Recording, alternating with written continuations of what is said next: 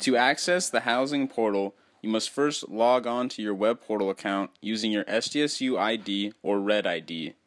This is the same site you use to register for classes. Once you are in your web portal account, select the Housing Application tab from the menu bar on the left side of the page. Select Click here to access the housing portal.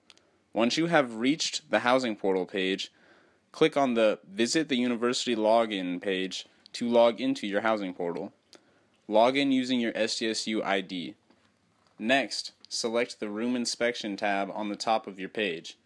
This will bring up your completed inspections by month. Find the inspection you would like to review and click on the Review box.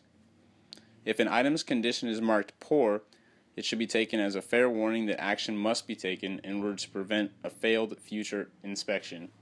If an item is marked Did Not Pass Inspection, the Review Comments section will offer more information on what specifically did not pass.